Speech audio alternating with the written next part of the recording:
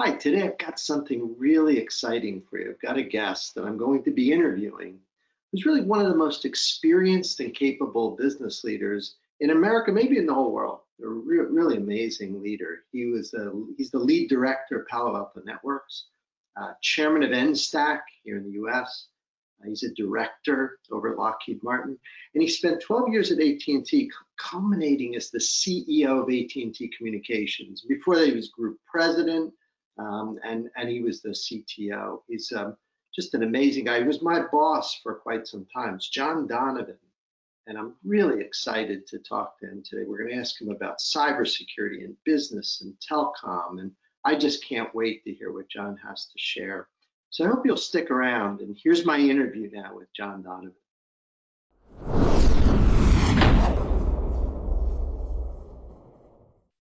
So I'm here with John Donovan, who is one of America's great business leaders. I think you could argue one of the globe's great business leaders, and an incredible inspiration to me. I've been looking forward to this so much, John.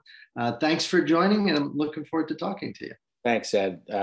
Appreciate it. I also was looking forward to it. It's been a little while, and we had a lot of good years together. So it's wonderful to see you vibrant and healthy. So.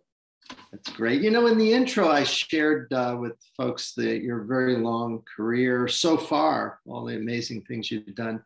When you reflect back, are there a couple of highlights that jump off the page where you say, man, that was something? What do you think of when you reflect back? Well, you know, I was always careful along the way to try to live in the moment, which then allows you to go back and have a lot of placeholders that were in the moment, because who would have known? It's sort of like the memories of camera that would take pictures of this. And I would often tell people, let's all stop for a minute and think about this. So when you look at it, you know, the jump when I left a career to go to a startup was seminal, because I was not only going into a whole new way to get compensated, a whole new risk profile. It was a new city, a new location, a new team. That was sort of the first trauma when you go back and say, that was a pivotal moment in my life, because what I learned to do was to go into an entirely new environment, trust yourself to recalibrate and get back to like who you are. The second thing is, when I made the decision to go from Silicon Valley to AT&T, and I had several people bet me. And so I had a Garmin computer for my bike that I had won.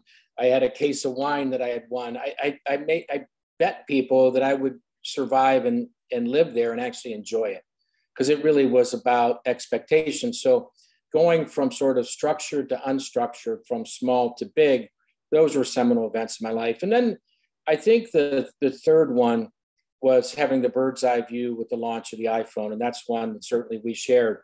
Yeah. And no one at the time, you know, when you go back and you look at the iPhone 1 and 2 and 3, and you have stories and narrative around each of them, you all of a sudden are somewhat of an industry and technology historian, whether it's inadvertent or whether it's intentional, whether you were an observer or a participant. It was a ringside seat. However you want to look at it, you were there for the fight of the century, if you will.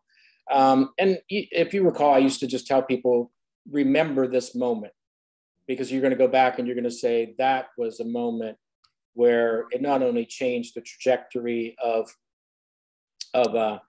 technology, it changed, you know, many industries, all of software, telecommunications, you know, the mobile phone business. And so, you know, those stick out to me. And then I guess the last one, and you're probably in the same situation I am, when you start to look at kids and grandkids and you realize, like, how does the family impact this? It's way more bound up in your technology and your life affect how you work, and those become seminal moments because you start to have a different perspective about longevity, heritage, legacy. Those don't mean anything when you're starting out. They mean everything when you're checking out. So that evolution is certainly an important one as well. So probably a longer list than you expected, but a lot of moments that were kind of, I think, special and transformative for me. Your point about the iPhone transforming so many industries, I watched that, and you had an amazing ability to kind of connect the dots. I always thought that was a strength that I saw in you that I hadn't seen too many other people, where you could look at this and that and somehow connect it. And I always thought in telecom, you in particular were one of the pioneers that brought telecom into the modern era, really making software the basis for what we were doing. I wonder, as you again reflecting back on telecom, and I know you're still very much involved in the industry, certainly the NSTAC and the other things you're doing. What do you think about telecom right now? Like when you're asked, what's the status? What's the posture of the industry? Is it in a position of strength? Are there some weaknesses you see? What are your thoughts on telecom in 2022 and beyond? Yeah, I think that at one point in time, if you were geeking out and you go back to the old OSI stack, you say, okay, you have these layers of the networking, 1, 2, 3, 4, 5, 6, 7. And, you have the physical construction and you work your way up, and each person at each level that was the leader in that level sort of had a comfortable swim lane, if you will. And so those things that stacking made things really nice and convenient. And then internet protocol comes along, and then all of a sudden, what's the difference between a switch and a router? And a switch was the complicated things that telecommunications did, and a router was these generic things everybody bought everywhere that sat in this place in the network or that place in the network. So I think that what's happened is these bright yellow lines blurred into gray, and then everybody could do everybody else's business. So almost every day I wake up and I look at that industry, I look back in the rearview mirror, not for direction. I like to live with a big windshield and a small rearview mirror. But when you look back to say, okay, which things are happening, the convergence of industries continues to happen.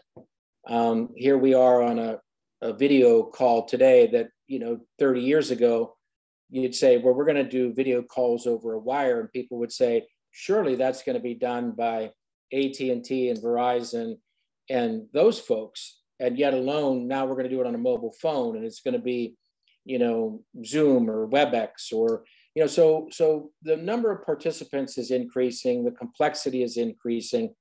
The historical view helps you understand where brand permissions happen, where evolutions happen.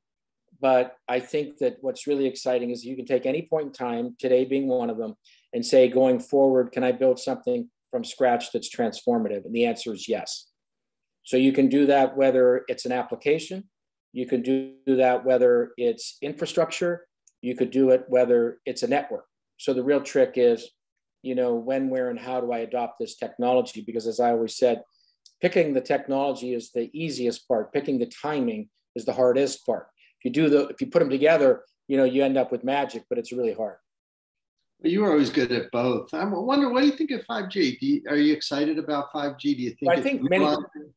I think many people think of 5G as the next G, and I don't think it is, because if you were to look and say 4G, does it work as 3G? No. Does it materially affect wireline networks? No. So when I look at 5G affects everything. It's a wired technology implication. You say, well, what is different about it in the traditional terms of, is it faster? Is it more secure? Those sorts of things. Is it more spectrally efficient? The wireless component looks like the next G. It's 4G to 5G, and you get a bunch of evolved capability. But what it does is that you hit important thresholds. So it's highly distributed. Prior ones weren't. They were hierarchical. It's open. It's more software based. More people will innovate on it. It's real time. So all of a sudden, what used to be the cloud is now on the edge. So you move the cloud to the edge. So all of those things, this is like fundamentally different. It's the security parameters are different. What you can do is different. So yeah, it's faster and it's more secure, but more importantly, it's distributed, it's real time, and I can now architect my life entirely differently. So industries are going to move. So I used to think, Ed, that every 10, 15 years, the pendulum would swing. It swings centralized in order to be efficient, then decentralized for innovation and growth. So not many people think of the cloud as centralization, because I moved things from my facility to yours. There was a big movement there, but it was a centralization, and that utilization sharing and sort of the early days of it's just shared compute. We're gaining most of the benefits of centralization. And I think the swing back to decentralization is going to be as important as the move from, mainframe to PC back into mid-range, then mid-range into mobile. And so this is a big pendulum swing. It's a big deal. And I think it will be something that will be the foundation that will change your industry, whether you recognize it or not. Better to be on the giving end than the receiving end in that case. I would agree. Now, John, I want to go in a different direction now, talk about boards. You've Sure. had just about every vantage point one could have with respect to boards, advising them, sitting on big ones, dealing with boards. Maybe that's the least enjoyable of the three. But curious what you think about the whole board sort of system. Say in America, you think things are working? Do boards, are they effective in their role? I'm sort of asking you to step back and look at a long career of dealing in this area. I'm curious what you think about the. Yeah, I think for the most part, it's extremely effective. And I think the last 5 years, my first public board, I think I joined 22 years ago or something. But and I've seen them evolved. And I think that when you gain a diverse set of experiences and everybody's friendly, that you end up dissolving your diversity into friendship, and the friendship thing sort of carries more clout. I think that the governance has evolved to where the diversity of boards is now central theme. And I think what gets lost is like tenure diversity. Every board should have new people who are asking questions that you jokingly say it's a dumb question, but everybody had it. What does that mean? Why are we doing it that way? So you start to look at these things, and when it started out, you would have folks that kind of knew each other, did business with each other. They were different businesses, but now I think we're more thoughtfully constructing boards. So the construction of the board is different, and I think it's better. I think the structure of boards in like committees, for instance, and we're going to talk about cyber, I think that we're starting another turn of the crank on redoing committees, saying cyber used to be the purview of a chief security officer who sat, underneath the CIO, to where now, and they report to the board once a year. Now we're going to find committee structures just around cybersecurity. The evolution of that is, an example of how the structures evolve over time. I think that's better. And I think that evolution has happened. And then the third one, which I think is a really important one, is I think board dynamics have changed over time. I'll use a sports analogy. It used to be the off season was for rest and the preseason was to get in shape. And then you have the season and there's no preseason. So what I've seen now is with the dynamics of boards and process and structure changes, the preparation requirements are much higher than they used to be. And that allows you to be more effective and more engaged. So I think boards, and particularly the evolution of boards, we've always thought it was important to have governance outside the company to challenge what's happening. but I think the last 5 years certainly in getting, many different types of diversity, enterprise, consumer, I mentioned tenure, color, gender, industry. We have a much more robust view of that. And the friendships they develop, but they're secondary. They become important to the dynamics of the board, but not the construction of the board. And I think that difference is the fundamental difference in the improvement that I've seen. A very special board that I know you've been chairing for 3 years is NSTAC. I wondered, when you add that government component, does that change the equation a little bit? I would imagine the meetings you have as a director at Lockheed or at Palo, I'm guessing a little different than the kinds of things that go on at NSTAC. What's your thought on those kinds of boards, like those government kinds of things? Yeah, I think that they're necessary. I think it's a service responsibility. So let's put it in the category of duty. And I think they're unique. And I think that, though, much like going from a startup to, a large company as a CTO, it's about expectation. So what do you expect when you go sit down? And so you expect that things, might be more rigorously thought out. Yes. It's going to be more democratic in its approach. Yes. It's going to be more transparent in its reporting requirements. Yes. And so I always, in the chair of NSTAC, and I think I've been on it for roughly 10 years, I often remind people, hey, we're going to get to, just like a political process, we're going to get to a midpoint that works. Let people come and promote their view of the world.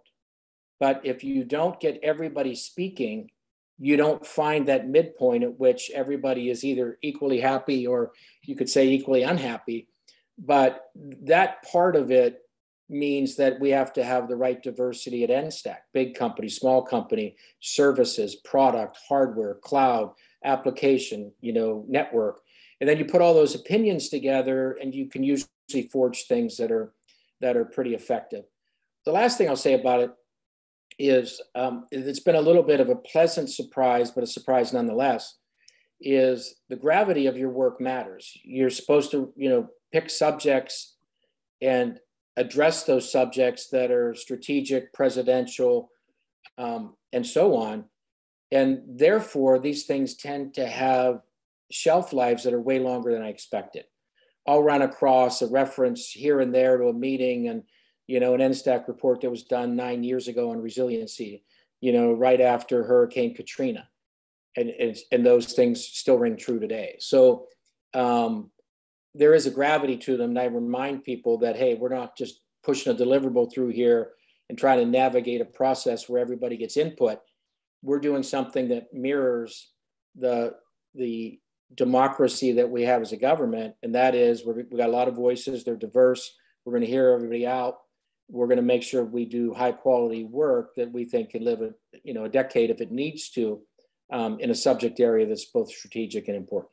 So it's been an honor for me. I don't want to say anything different. It really is. It's nice to go into the White House to go to a meeting. It's it's got a high cool factor, but it's also really important stuff to do for the country, because I think if we don't think about values and like freedom and independence and democracy and transparency in our work, then we can sometimes forget why we're doing it. It's great that you do that. Sometimes when people are talking to me, sometimes people will question the value of those groups. I often say, well, look who's chairing this one, NSTAC. I often wonder if they understand, how valuable it is to have you there helping. So I'm so glad you're there helping. Now, let's go from NSTAC to related topic, your favorite topic and mine, cybersecurity. This has been a hell of a ride, hasn't it, the last 20 years? I remember calling you at midnight and saying, John, I think this is a nation state. And for me, that was kind of new because you didn't have that in the 90s into the early 2000s. Hackers, a bunch of hackers coming after you. What's your observation? You've been at this a long time. I'm just curious, like from a threat perspective or there's some things keeping you up at night. I mean, you and I have been comparing notes on this a long time. Where's your head on cyber right now? Yeah, I think that it's interesting. When I contemplated our discussion today, I thought, okay, let me go back in my own mind to my first conversations with Ed, and then think about how the industry has evolved since. And it went from, hijinks to higher education. It went through the phase of doing it for intellectual property, for money, for furthering, political and ideology. It went from networks to network infrastructure to applications. It went from wired to wireless. And so it went from people to things. It went from social engineering to, AI and machine learning. It went from open air grabbing to, encrypted VPNs. So everything that gets built today, its highest and best use will be in defense of illicit use. So it's almost like everything that's new is now a cybersecurity attack surface or a cybersecurity solution. So you have to be current on everything in the domain of technology, because everything is potentially a window, a door, an unlocked window or an unlocked door. And that has to be part of the construction of everything we do. So, you look as a historian, and, you mentioned Calling at Midnight, saying, I think this is a nation state. You also one time presented to me the concept of saying this went from a beginner's game to really advanced calculus. Then when we saw, DDoS attacks went from, heavy load to fast packet. We spent a whole summer trying to keep networks up. And you think about those are now sort of trite attacks that everybody knows exactly what to do with. And if you're missing them, then so it's really moved into the attack surface is whatever the most advanced thing is. So it's interesting because cybersecurity is no longer a thing. So I used to describe networks as oxygen, that it's invisible when it's working at its best, and it's only evident when it's not there, and then it becomes choking. Cybersecurity becomes the clean air. It's not the oxygen you breathe, but it is the cleanliness of the air that you breathe. And so everybody wants it to be invisible. Nobody likes passwords. Nobody likes complex passwords. And so it's been really interesting. It's a little bit like radar detectors and VASCAR and radar detectors. There's the prevention, and there's the detection, and then there's the illicit use. And I just watch it, and everything I read now, it starts to taint everything. Oh, well, that's going to be a problem. The attack surface grows as a result of that. This is going to be something no one's thinking about security on. So it becomes sort of like a cynic's view of the world if you're not careful. One of the things that's impressed me is the work you've done at Palo. And our joint friend Nerzak, starts this company, and you guys have always seemed to have a pretty good barometer for where things are going, like the transition from next generation firewall to cloud. Palo was one of the first companies really that figured that out. I'm curious, sitting on the board there, that must have been pretty interesting, because that's the vendor community is different than where you and I were in protecting infrastructure, very blue collar in a sense, trying to keep things up. But over at Palo, different game. You're swimming with the sharks there. That's where you've got to be 4 steps ahead in the chess match. How have you, again, when you reflect on that, it seems like that must have been pretty darn exciting to think that stuff through. Am I reading that right with Palo? Yeah, I'm coming up on, I think, or maybe I just passed a decade with them.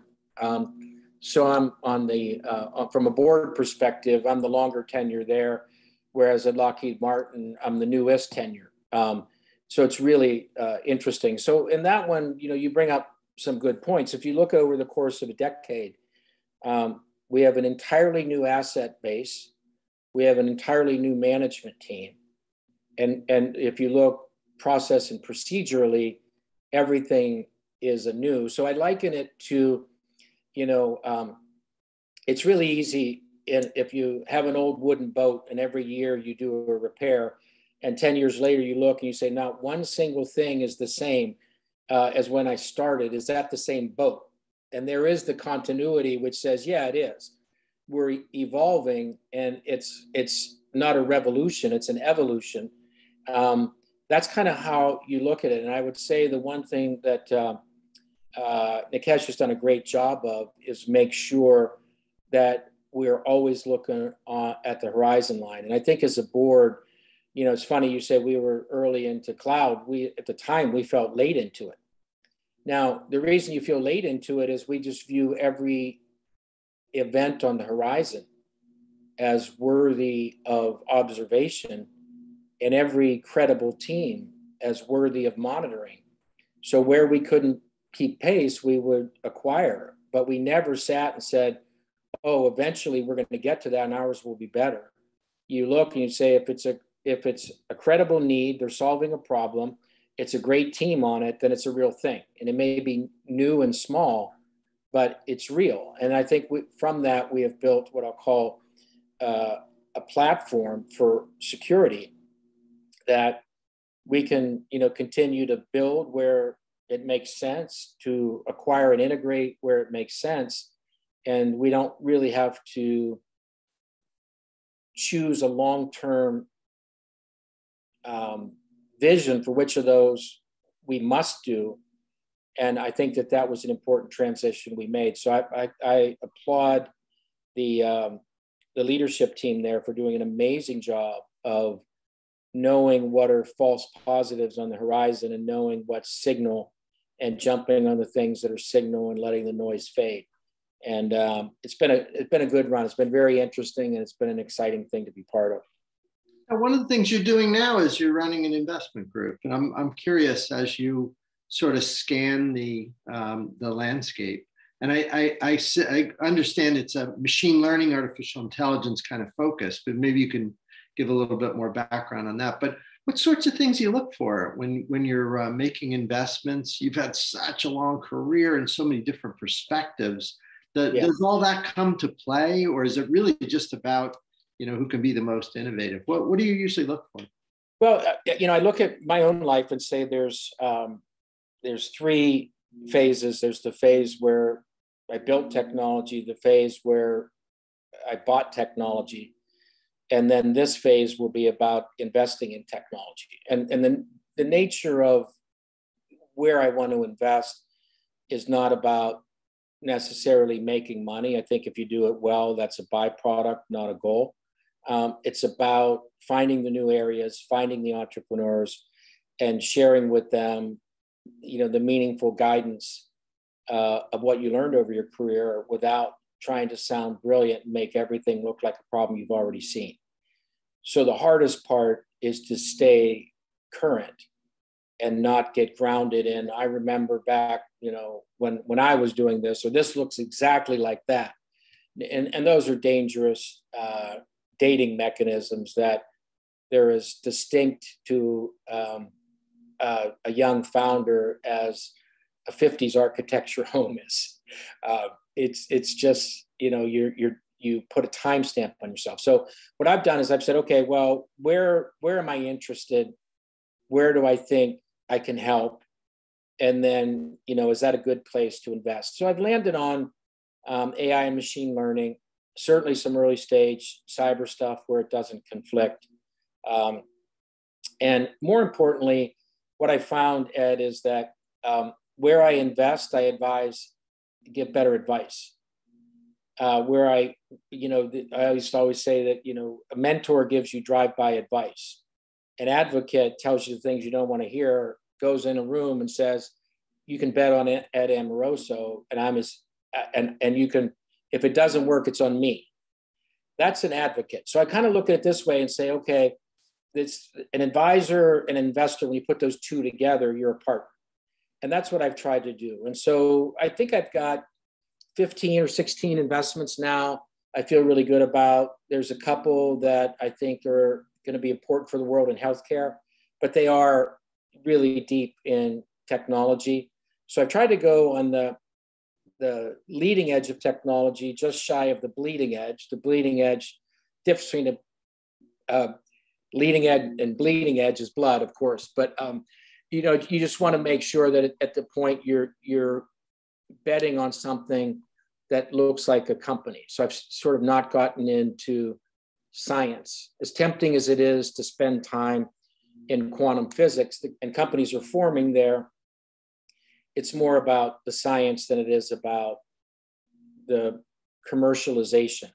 So I've sort of have stayed in that early stage, but the focus is commercialization. So I start when there's something that works and we know that it works. And then how do you form it, position it, sell it, you know, make it happen. So that's where I focused. And you know, my hope, like most people, is that you're making a difference and you're helping, and that I won't sit here and tell you, you know, what the ROI is on the investments, that it's more about, hey, look what the cool thing these guys are doing. So John, I was wondering if you'd take a few minutes and just share with us a little bit about Sunday Security. So I know you've been involved with them, and I know you're excited about their approach. Can you just tell us a little bit about the company and your involvement and what you think are their prospects for the future? Yeah, I met Sunday through some friends in the cybersecurity space that really know their way around. And, you know, I operate, as you know, from certain theses. You know, I have a thesis that AI and machine learning is going to exhaust its benefit after we get through optimization. So high performance computing is going to come back, and chips are going to become way more important and less commoditized. And, you know, more of those are going to be manufactured in the US. So you kind of look for something, you say, that really fits with where I'm thinking about it. And we talked earlier about the landscape of cyber shifting dramatically. And so one of the things that's always been troublesome to me as an executive, and even as a family around the executive, and then as an investor, and that is one of the most vulnerable attack surfaces is people's private lives and their family. And so, you know, I liken it to, you know, we can all read stories about how a Facebook post or a Twitter tweet have cost people reputational risk, you know, because of loose choice of words or letting something come in out of context. Well, we also have promiscuous computing habits at times, you know, around those sorts of platforms. And so what used to evolve from, hey, let me social engineer my way into a system and try to, you know, lift a check for $10,000 out of this company, has now become really advanced. And as you taught me, persistent and threatening. That's why they call it an advanced persistent threat, because these are really smart people who are willing to take a very long period of time with the right target to build an opportunity. And the biggest vulnerability that's not been covered is around the personal lives of executives and their families, where they don't have an IT department supervising them, making them change their passwords and picking a good password and all that. So I felt like, you know, that was something that someone needed to think about. And you can go back on the landscape the last decade. We've tried to do it with, you know, one SIM and two sets of apps and, you know, different protocols and permissions. And then we tried it with two phones. You know, we've all carried two phones for a while, right? And then we put the two together, and then we tried to. So we've been at this problem in various forms for a decade. So it's not new news. But I do think the idea of moving up the stack from the physical phone, the network, the passwords, policies, and permissions, to, you know, getting world-class surveillance and the kinds of things that a head of state would get, and bring that down to an affordable level, like that's real. It's magic. And when you look at the team, the team has a history of doing this. They have the qualifications to do it. They have a really good architecture to do it, and they have a scalable approach. And so if you look at that and say, okay, how does that work? I think it works really well. I think there's a really great need, and the uncertainties will play out just like every company adapting. Does it come first for an iPhone or an iPad, and is it an Android, and how much do you charge for it? And Sachi and team will figure that stuff out. I just am really excited that it's a need in the market, and it's an approach that's new. Put those two together, and that's the sort of magic that converts innovation into a commercial success. So I'm really optimistic about Sunday and what we're going to be doing. So John, I want to close by just telling you a story. I don't think I ever told you that. I have a feeling you'll probably enjoy. But there was a meeting I went to back during my AT&T tenure. I went to some meeting in Dallas. I forget who was there. Financial people, a bunch of people I didn't really know. And I remember I walked in, I put my stuff down, and it was shuffling around before the meeting starting. But I could hear what everybody was saying. And one guy pointed over and said, "Who's that guy?" And the guy next to him said, "That's one of Donovan's guys." And they all looked over at me like, almost with like a little respect and awe. And I remember thinking, I freaking loved that. Like I remember thinking that was a really good feeling that I could walk in there and they're like, that's one of Donovan's. A little bit like fear, a little bit of respect.